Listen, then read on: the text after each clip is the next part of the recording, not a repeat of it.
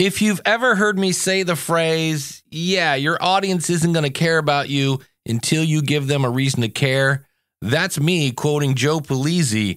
He is the man behind Content Entrepreneur Expo and many, many books. And he's on the show today. How cool is that? Get your pencils ready. It's a good one. Hit it, ladies. The School of Podcasting with Dave Jackson. Podcasting since 2005. I am your very own personal podcast coach, Dave Jackson, thanking you so much for tuning in. If you are new to the show, this is where I help you plan, launch, grow, and monetize your podcast. My website is schoolofpodcasting.com. And if you go to schoolofpodcasting.com/listener, or just use the coupon code listener, yeah, that's going to save you on that monthly or yearly subscription. And you can join absolutely worry-free. So if you're like, nah, I'm not sure, 30 days to figure it out, and I will give you your money back. And today, if you don't know the name Joe Pulizzi, you should. He writes really good, great books. He makes really good podcasts, and I'm so excited to have him on the show. So let's not waste any more time. Here's my talk with Joe Pulizzi. I'll tell you what's really cool about this. Number one, great author, Content Incorporated, Epic Content Marketing 2. Don't get the first one. And then you actually just wrote a novel, The Will to Die. He started Content Marketing Institute and Content Marketing World and then sold it. And then now, in fact, May 5th through the 7th in Cleveland, Ohio, right up the street from me, you've got Content Entrepreneur Expo. We'll be talking about that. But here's what I was like, you know what? Joe Pulizzi is a good guy, because I was getting ready to buy everything you have. And it says at the bottom of your website, it says, I've published other books such as Killing Marketing, Managing Content Marketing, and his first book, Get Content, Get Customers. And you basically tell people, yeah, don't buy those. For that, I say thank you. You just put some money in my wallet. And Joe Pulizzi, thanks for coming on the show.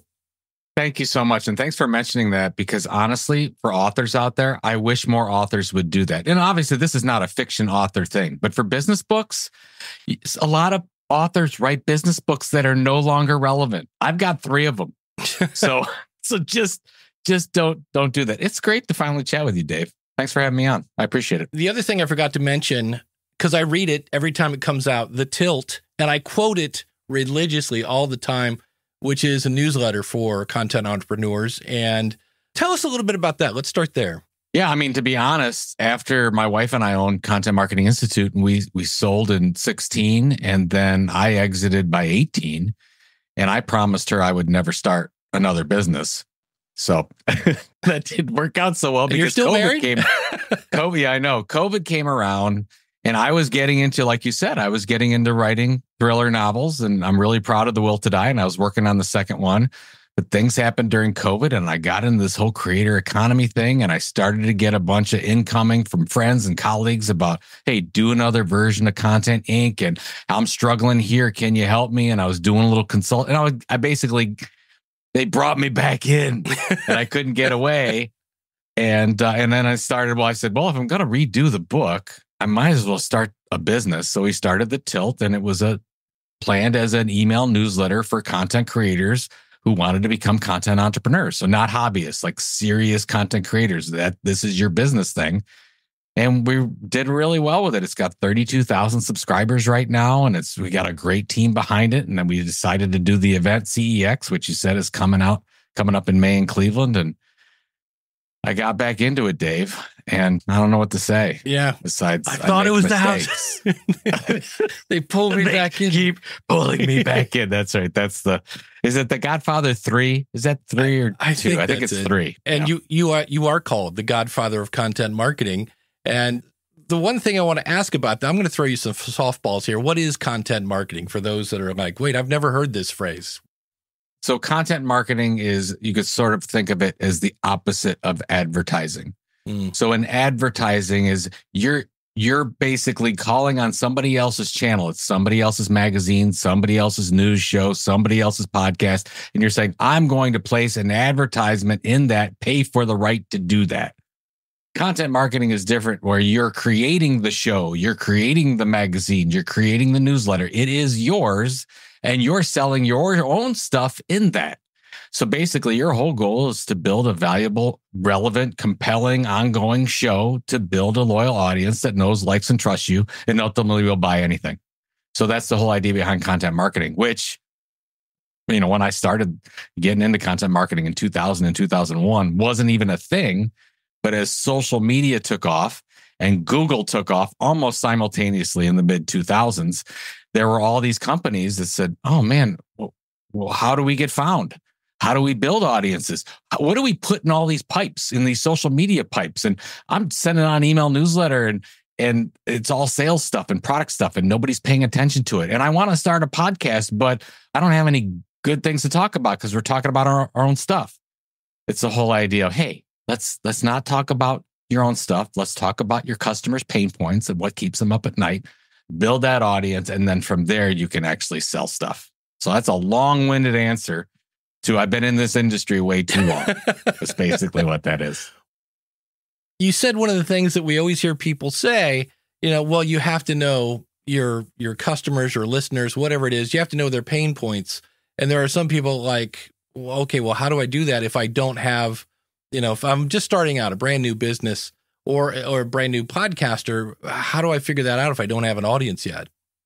Well, I mean, hopefully you have an idea of who your audience is. But like in Content Inc., we say, okay, you start with your sweet spot. Like, what is your expertise area?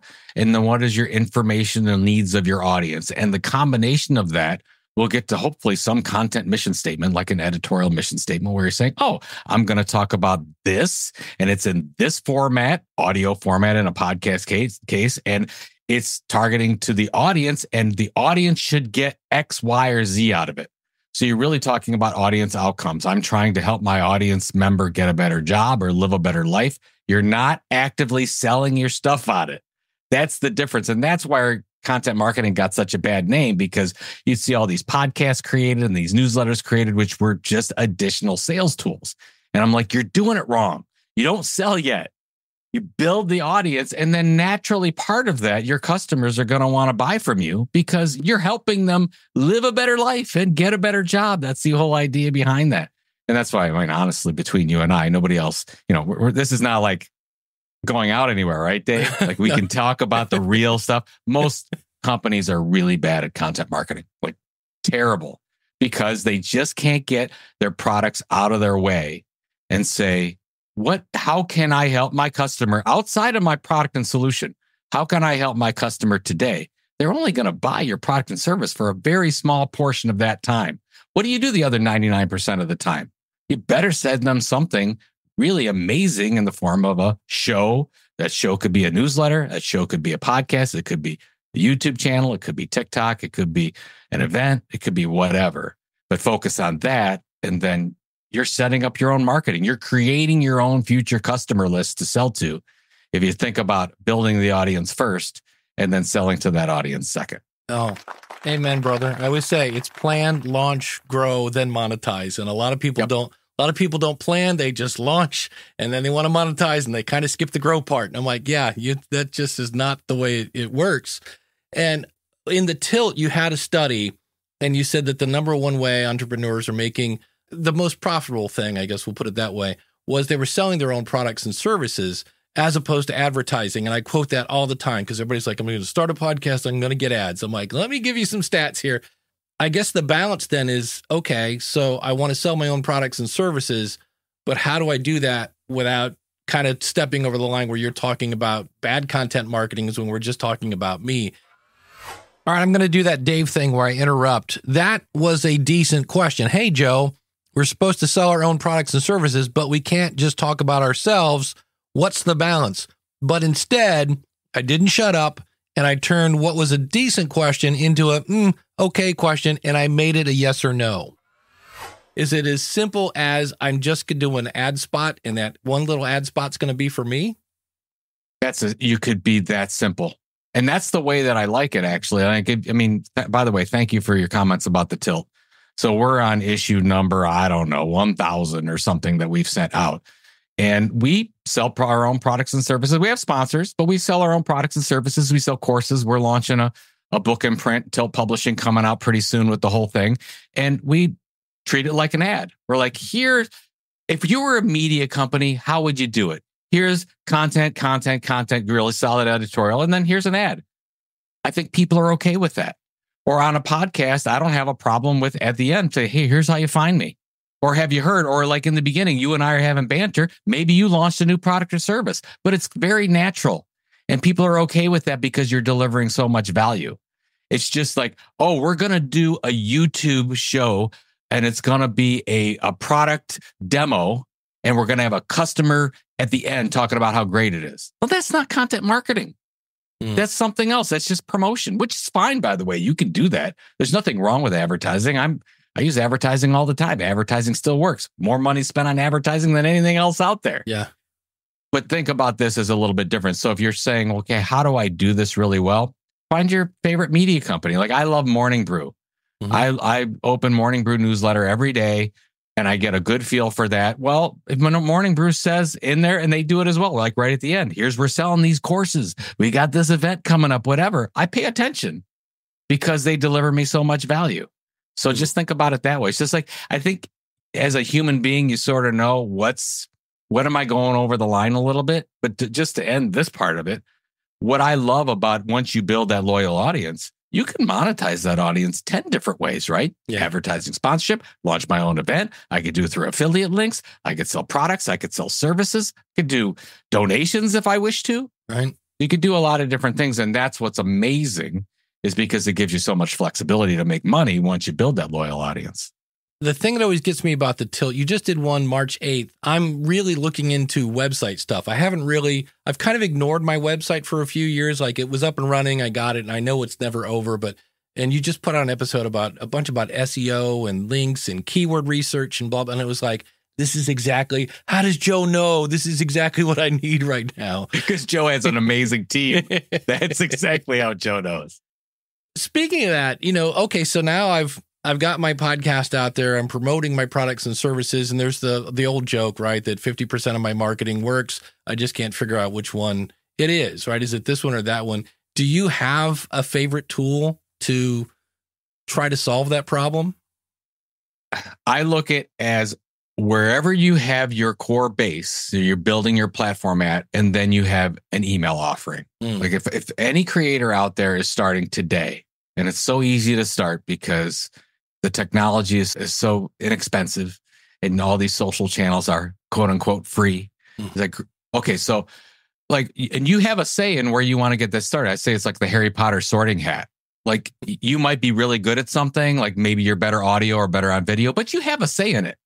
Like you could say, oh yeah, I don't want to do the video thing. I want to do the audio thing, or I want to do an email newsletter or whatever. So figure out where your show is going to be. Figure out, okay, this is what it's going to be about. This is the audience. There's where we can be one of the leading experts in the world and deliver something amazing to that audience. And then as part of that, that call to action is a regular email newsletter. And this is so simple, Dave. This is not rocket science. It's been done by media companies for the last 20 years. That's the model. They basically build a website or they build a podcast show or a YouTube show. And then they say, and get more of us through the email newsletter. And what that does is it has them control a little bit of that business model. Because if they start it on, let's say, YouTube could kick them off at any point, right? Could kick you or I off and change the algorithm. Once I'm doing great, then I'm not. They could say, okay, well, you got to pay tomorrow. You never know. I just talked to a friend today who had 80,000 subscribers on YouTube and he lost his channel entirely and never got it back and had to restart. That's horrible. Just to think about all the work it takes to get to 80,000. So you want to make sure you have that email newsletter. And when I say email newsletter, I don't mean just collecting emails. I mean sending them something amazing at least every other week. And if you do that and you have your core base show and then your email newsletter, that's a pretty simple scenario for success. If you do that for the next 9, 12 months, 15 months, I think you'll start seeing, oh, hey, I've got an audience here. They're signing up for the newsletter. And then you can start to monetize from there. There you go. And don't you have another newsletter? I think it's the Orangeletter. Yeah. Yeah. That's my personal newsletter. So yeah, that's where I get to talk about whatever I want to talk about. I took a page out of your, book or whatever, And because I started my newsletter, I'm like, I don't know what to talk about, because if I start talking, then it's, it's this 12-page newsletter. Nobody wants to read that. So I started just writing a paragraph about, here's what I'm working on. Here's the horrible thing that happened. Here's the great thing that happened. Oh, and by the way, here's everything I just did. And I've had people tell me, I like your newsletter because I can read it in about 2 minutes. And it was just simply, I heard you talk about the Orange newsletter, and I was like, well, he's just given here's what I think. Yeah. A couple of weeks ago, I talked about how I don't think people value their time. And I was talking about how many the statistics on people that scroll through social media and they don't value their time and what they could do with the time. So that kind of thing.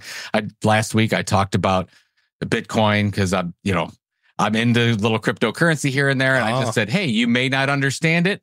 Here's a video I think you should look at. So that kind of stuff. And so basically, I usually have one content creation tip. I have one like marketing tip, and then I have one life tip. I talk about goals a lot. But actually, Dave, I'll tell you why I did that. Because my wife and I sold CMI, and we sold CMI in 2016. CMI had over 200,000 email subscribers at that point. It was a very valuable company. We sold the event content marketing world. It was a great exit for us. But then I had nothing. I had my social channels, which I have 150,000 followers on Twitter that mean nothing because that doesn't go to, I could do it. I lost all my status on Twitter because I didn't tweet regularly, and I guess Elon doesn't like me. So whatever. And then I said, okay, 2018, 2019, I'm like, what do? I want to talk to my friends and family and colleagues, and I want to create a thing that's just mine. So on joepulizzi.com, I created the newsletter, and now thankfully, I think it has like 46,000 subscribers or something like that. And we're doing really well, but it took a long time to get there. And now I'm like, whatever happens, if I ever start a thing and sell it, if I ever decide to go anywhere else, if I ever got shut out of any social media site on the planet, which I always think is going to happen, I have this list of amazing people that I'm connected to. And then it's your choice on how you want to do it. And luckily, people see value in it. And I love getting responses, and I love this. And I get family and friends that are signed up to it, and they give me crap about it. And I love it. Absolutely favorite thing. Well, and you've mentioned, YouTube, TikTok, there's Instagram, Facebook, you name it, they're all there.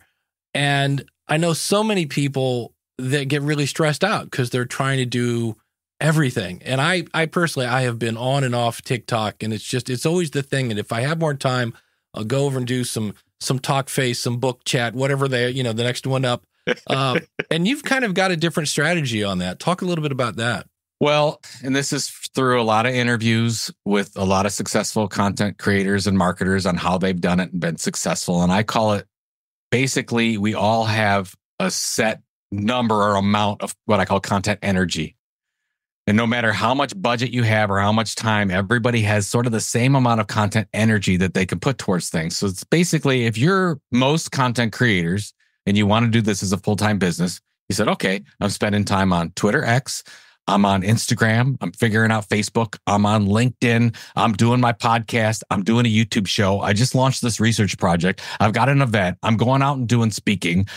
I mean, I'm already tired, right? This is So when you lay all that out and you're like, I'm spreading my content energy to 8, 9, 10, 11 different things, what happens? And the answer is nothing happens because you're mediocre at best on any of these platforms. And in order to break through all the content clutter out there, you have to be great at least one of those things. Great to that audience, delivering something amazing to that audience, one of them. And you can't do it if you spread yourself so thin. So you have to make a decision. You say, okay, what are the things that I'm going to say no to so I can say a big emphatic yes to one or two and be amazing? And what's funny is I used to do this content marketing consulting, and I used to get hired to come into these billion-dollar companies. And they said, Joe, come on in and then give us the big content idea. Like, what's the show we can start? Like, what is it, a podcast? Is it YouTube? What are we going to do? And every time I would say, well, you're going to have to cut some things. That's really, like I would say, you've got a couple things over here that really have potential, but you're spreading yourself so thin with all your resources and time and energy that you're never going to get great and build an audience there. So chop these 5 things off, reallocate those resources over here, and then consistently deliver over time, and you're going to see success. That's what I've done. That's what, when I interview people for Content Inc., that's what they've done. And then once they build what we call a minimum viable audience, or an audience large enough that you can monetize against, then you can diversify.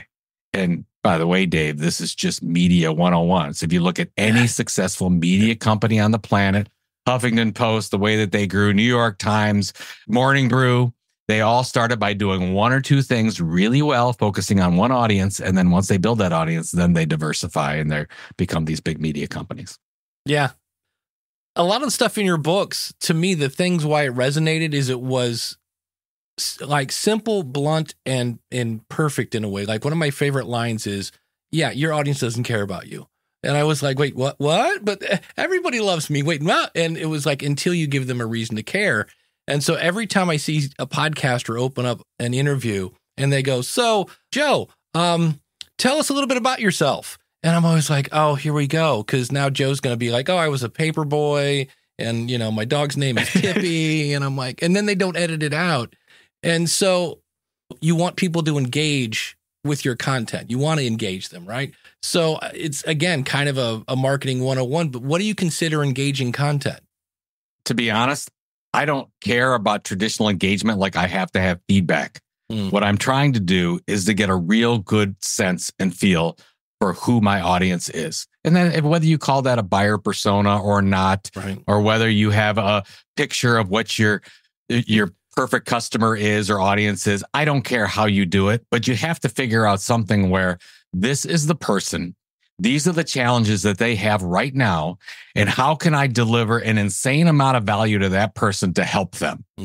By the way, it usually doesn't mean your product. We talked about this. So how do you really figure that out? And I'm writing things down and I'm doing surveys and I'm going and checking out Google and I'm figuring with ChatGPT and I'm getting all these listening posts where I can figure out, oh, this is what my customer is dealing with. This is what my audience is dealing with. And then I can put together an ongoing editorial calendar and deliver on that every time. So that when I go out to promote, I'm never promoting me. Like I'm always promoting, here's an answer to this problem. Here's something I'm really struggling with. Are you struggling with it? Here's some things I tested that maybe will work for you. It's just that thing. Like, how can I get up in the morning and I say, how can I deliver more value than I'm taking? That's it. It's just like simple humanity. But a lot of people are like, and I get it, right? It's like, I got a quarterly budget to make. I got to sell the things. I need a number of leads, whatever. And I'm like, okay, I get it. But take a deep breath out. We'll do the leads somewhere else. And we'll just focus on creating something that's really going to help your customer. And how can that be wrong? The worst case scenario is they're going to like you more. You might have trouble like figuring out how it's getting to sales, but we'll get there. Like we'll figure that out. And a really good example is that we launched Chief Content Officer magazine when I was a CMI in 2011. And launching a print magazine in 2011, even then, was a risky thing. And I'm trying to show, and we're trying to get together, is this thing working? Like, is it doing anything for the business? So what we found out, and it took us 2 years to get this data, but we found out that those customers, those companies that were getting the magazine were sending more people to Content Marketing World than average, and they were spending more when they got to Content Marketing World. They were higher yield customers. And I'm like, isn't that the greatest thing ever to say about a print magazine? So it's those types of things that I love. But again, you've got to, we had to set, I was the founder of the company, so I could say, we're going to wait on this. But if you go into most companies, they're doing, it's like, rush, I need it right now. Well, if you came to me and said, Joe, I love this content marketing stuff. I want to do it right now. What can I expect in 6 months? I would say nothing. You should expect absolutely nothing to happen. You got something, great, better than most. Are you having fun doing it? Yeah. I did a deal with a very large company in Chicago for a magazine. This is back in 2004 or something like that. And they said, well, we don't want to do the 2-year deal for the quarterly magazines. We want to do 1 year and 2 issues. And I said, I can't help you. I said, I don't believe that will work. You're going to send 2 issues in a year and then you're going to see if something works. I can tell you, you're not going to see anything. You're not going to get enough data then. You have to deliver amazing things to them 7, 8 times a year, 9 times a year in print format, whatever it is. You have to deliver amazing value. 2 times isn't enough. They've probably forgotten thought you spammed them if they ever subscribed to it. Same thing with email newsletters. So it's those types of things that we're still dealing with today because of this mentality of I need to get the business today. And if we just say, hey, focus on the audience for a little bit, customer, those things will come if we do it the right way. Well, I know this is part of Joe's greatest hits, and we want to hear the hits. So it's your favorite question.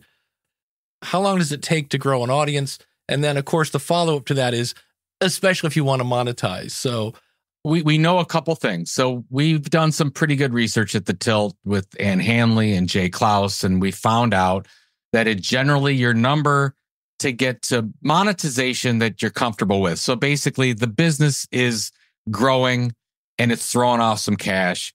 That number was 18 months. And I still think that's low, Dave, because most of the people I talk to, they're saying 2+ years. In my case, 4 years with Content Marketing Institute. I was doing a lot of odd jobs until I knew that I didn't have to work for somebody again. And I guess I would treat it like any small business. Most small businesses fail inside 5 years. It takes about 3 years for a small business to make it. Content creation, I've got my phone here. You and I are talking right now. This technology hasn't cost us all that much because we've been using it so long. We're talking online, or the internet doesn't cost us that much, all those things. But honestly, we've got to bake in more time. So my wife and I started in 2007. We had to make some really critical expense judgments. It's okay, let's get rid of the car. We're not going on the vacation. She calls it the bologna and ramen noodle years. Like really cut down expenses so that you can make it. Now, maybe, and I talked to a creator today. They did $1 million in revenue in 12 months. And I said, congratulations, you're a 1%er. Yeah. I rarely meet people like you. I don't know how you did it, but congratulations, because I don't know that model. That is foreign to me. My model is more like Mr. Beast's model. Not that I'm Mr. Beast or anything, but Mr. Beast started in 2012, right? It took him 4 years to get to 30,000 subscribers. It took him 2 years just to figure out what the heck he was going to talk about on a regular basis. 5 years, he got to 1 million subscribers, still not making money. And now he's worth $1 billion+. That's after 12 years. Yeah. Take the long game approach, get expenses down, figure out some odd jobs so you can make it there, have a good support from your spouse and your family. And you can then be part of one of the best businesses ever. And that's the content creation business, and be a podcaster and do all the wonderful things, because you and I love this stuff. Yeah. But set yourself up for success, because it does take some time. It sounds like you've tried a lot of things over the years. Do you have a favorite out of all the things you've tried that just failed is such a horrible word, but it just didn't work, that you learned the most from? Man, wow. This is a whole different podcast if we're going to talk about Joe Pulizzi and the number of times I've failed. Well, I'll be honest with you. The tilt.com and the newsletter, it's doing great. I'm very proud of what the team and I've created. 32,000 subscribers, good open rate. We get a lot of positive feedback like yourself. It's wonderful. But it took us way longer to monetize, and way longer to be any kind of profitability than I thought, because I'm like, oh, hey, Joe Pulizzi, I got a big audience here. I'm coming off a big success. I know this model. I teach this model. I do this whole thing. And I'm 2 years into this saying, why are we not making money hand over fist with this thing? I have some answers to that about why, if you want to know, but I probably would have done it completely differently if I had to do it over again. Now, I'm happy with this community. I love this community, my favorite of all time. I would never, but if I had a do-over, I don't know if I would have done it the same way. I think I would have not started it, or I would be writing on my third novel or something like this. It was incredibly hard business. But if you do want to know what I would do differently. Yeah, I'm going to say, you got me all peaked now. So yeah, what wasn't working? And you'll hear his answer right after this. So I know, and a lot of the players in content marketing, and I've been in since 2000. So I know the players, I get content marketing, I get the philosophy and the methods and all those things. getting onto the creator economy side and working with individual creators is a different thing. And I was taking what I learned and moved it over, but I did not realize the vast amount of resources available for content creators coming from so many different companies all over the world that we were competing with. So I'm thinking, oh, it's funny because it's called the tilt. I'm thinking, oh, we've got a really good content tilt, which means we've got a really good differentiation area that we can break through all this clutter and build an audience, and we can monetize this really quickly. But we really did not. What I found out after the fact is that there were hundreds, if not thousands, of really amazing resources out there. And I couldn't say, oh, if we really do the work, which is what I ask creators to do. I said, hey, if you find your content niche and really do the work, can you build an audience and say, hey, we're one of the leading experts in the world? I thought starting out that we could say that at the tilt, which the way we positioned it, really focusing on content entrepreneurship. But a lot of people talk. Now, I think we have a very unique way to do it, and I'm glad you like it, and we got a great community. But when starting out, we didn't have enough differentiation. We were going to too wide of an audience. I would have focused on a different content niche. I would have focused on a way smaller audience than going after just content creators. I might have picked an area of financial or home services or civil engineering or whatever, something different where we would have had an advantage and a moat instead of just going out and saying, oh, we're competing with not only other creators, we're competing with our sponsors that we're going after, and we're creating with other companies and media companies. So right off the bat, we're competing with 5,000, 10,000 different things. It's like, there's too many. I love Content Entrepreneur Expo. We'll have 400, 450 amazing people at that. But you know what? There's a lot of other events out there that do a lot of similar things. I think ours is the best, but I could see if somebody else looked and said, Joe, there's 72 other events out there just like this.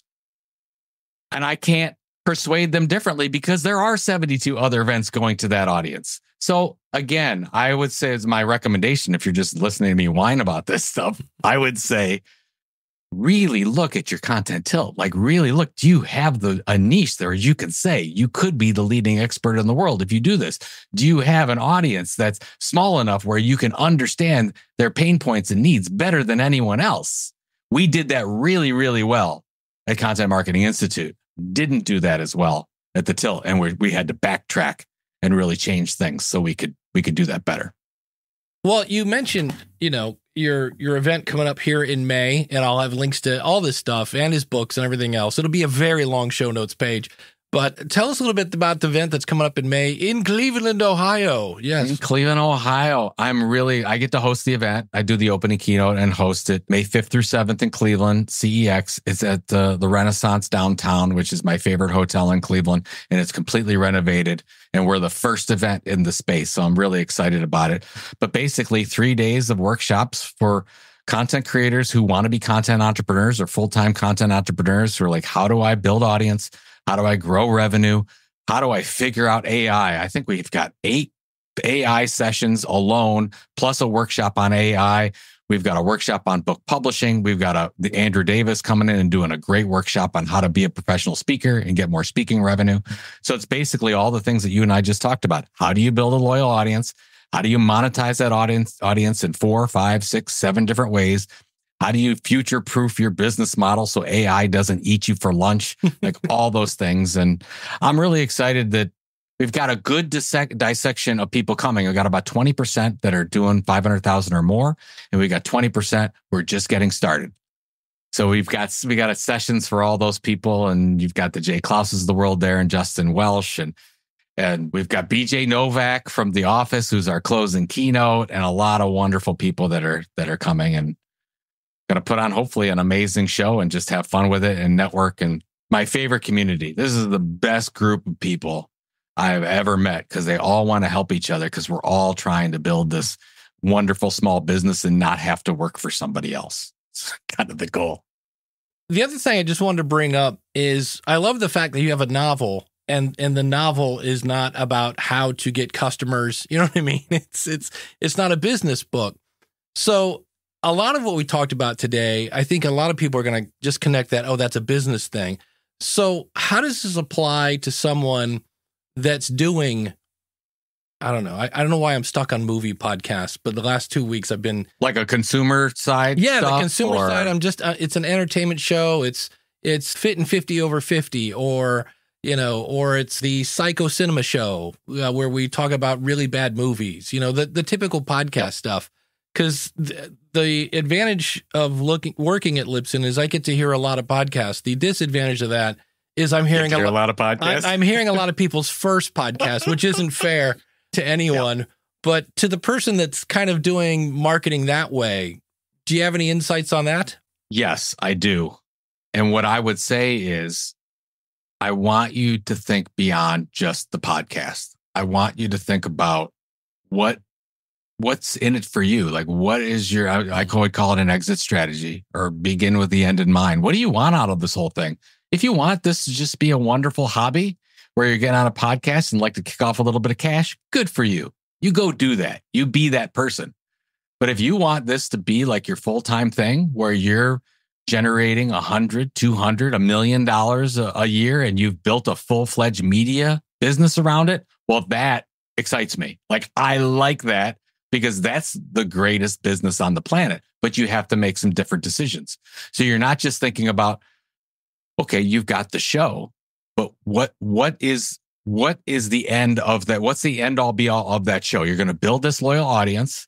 You're going to hopefully have some kind of e-newsletter where you can have one-on-one conversations with those people and deliver directly to those people from an opt-in standpoint. You're going to look at, okay, well, I've got 10 different ways to generate revenues. Okay, well, in a podcast, how many do you have? You could sell products and services. You could sell advertising and sponsorship. You could do a lot of other things too. Maybe your industry for your 50 plus car show, or your crazy dessert show, or I'm a runner over. I have a friend of mine who's just started a podcast, Runners Over 60. And I'm trying to talk. I'm like, okay, great. It's not just a podcast. This is a mission where you're really trying to help people. This is a media property that you're going to build. The first thing is the podcast, but then we want to look at what this model is going to be. You build that loyal audience. You have the email component. You look at the 10 different ways that you can generate revenue. How do you support yourself until you get to a minimum viable audience? I want you to ask those questions now, because what are you doing? Like, go back to the beginning. What are you doing this for? Write this down. Review it every day.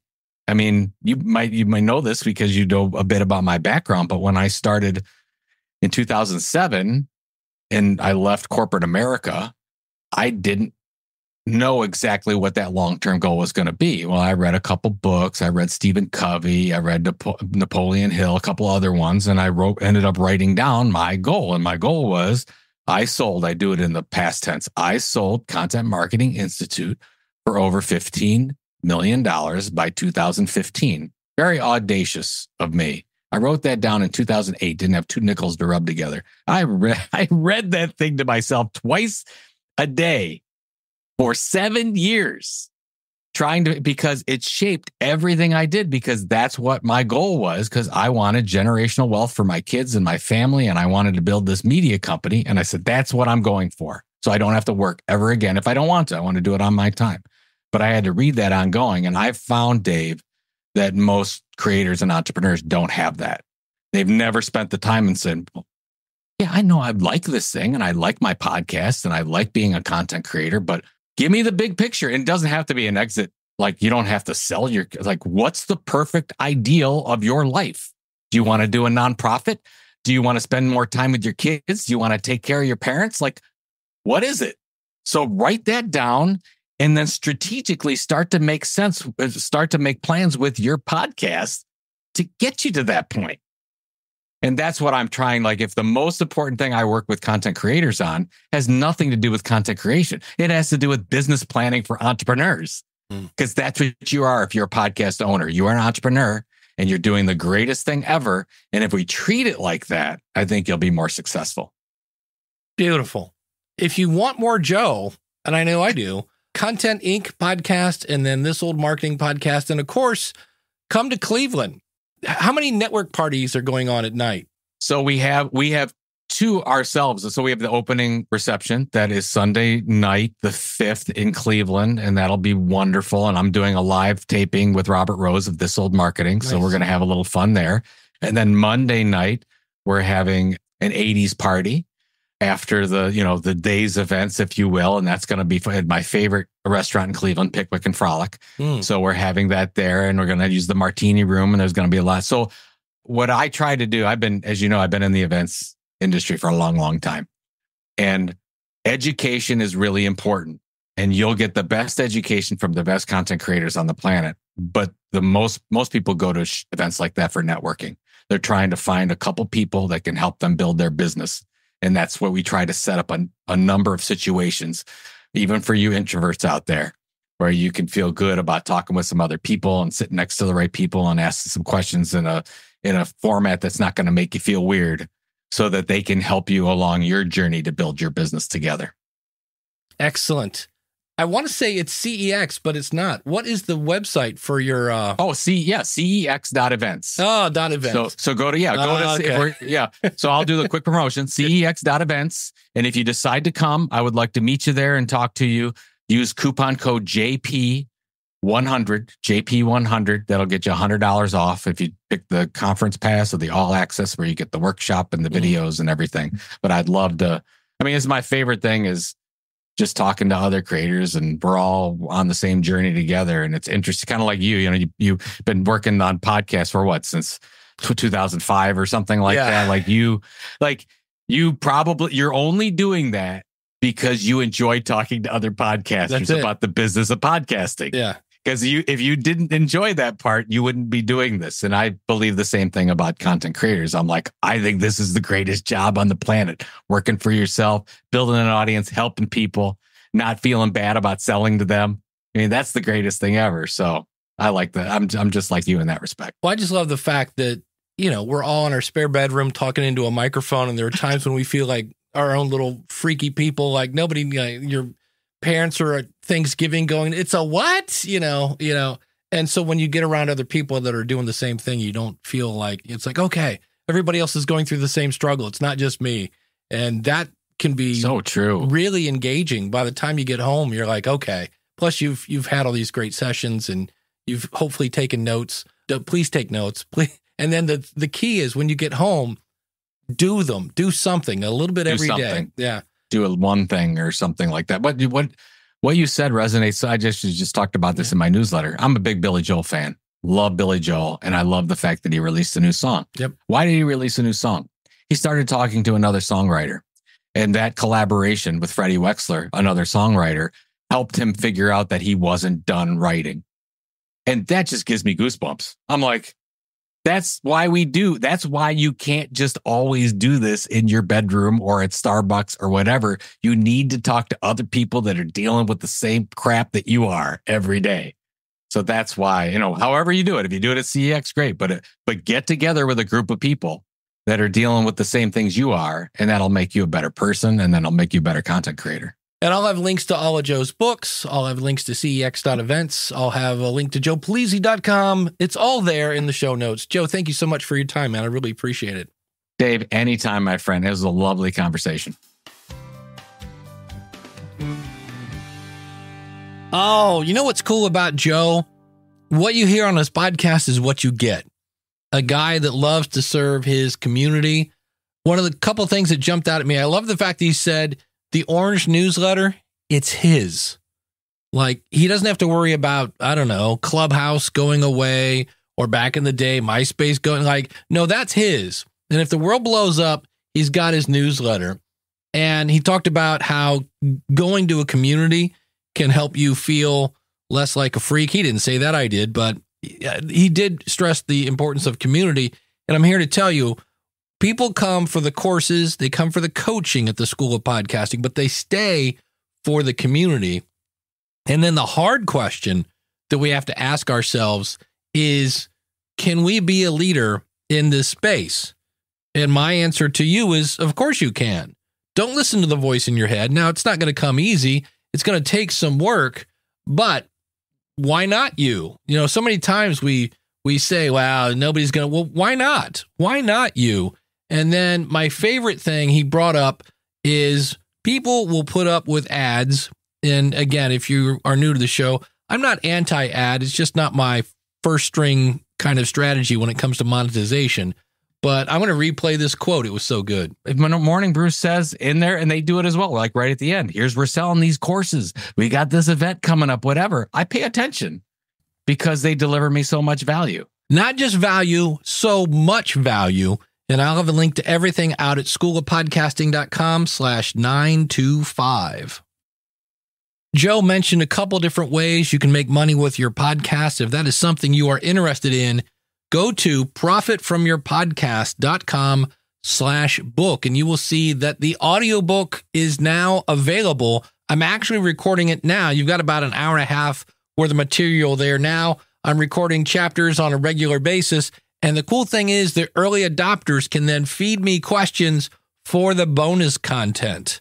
Yeah, check it out. Profitfromyourpodcast.com/book. And since we're talking about books, my buddy Thomas Umstadt Jr. is doing this the last time. His book, Launch Secrets, is going away. They've been doing this particular class, this course, for 7 years. So it's Thomas Umstadt Jr. and James L. Rubert.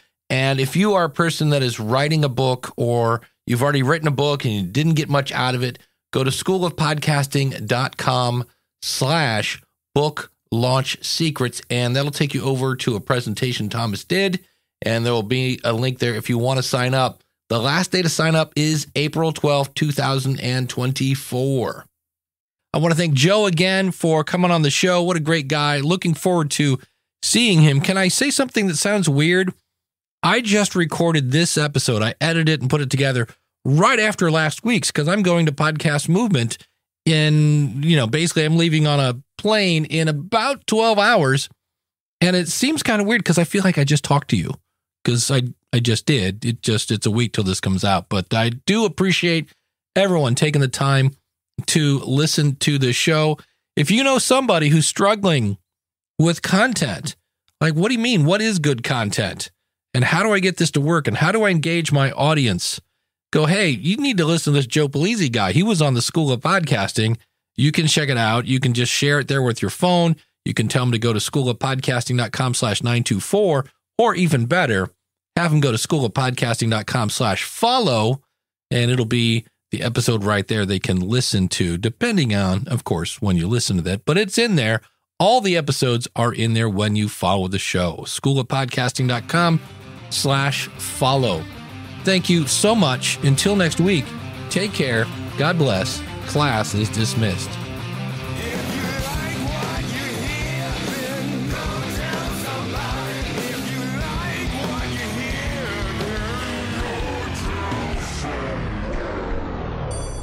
Yeah, here's another little, it's not really a blooper, but I pulled this out because, well, I sounded like an idiot. I didn't understand why he called the newsletter The Tilt. And, well, this is what I thought it was. I totally appreciate that. And when I first saw The Tilt, see, I'm old enough to remember pinball. And I was like, The Tilt, because that was the thing, if you hit the machine. That's right. I was like, is this the pinball? What is Joe doing? Exactly. You're like, what? Well, yeah, if you read Content Inc., it's the second step is the Content Tilt. And I thought it was the greatest URL ever. I'm like, oh my God, I got the tilt.com. This is amazing. And Joe wasn't doing that in a mean way. I've read Epic Content, and now I'm in the middle of Epic Content too, and I will read Content Inc. when I'm done with those. But I thought it just made me look like Dave didn't do his homework.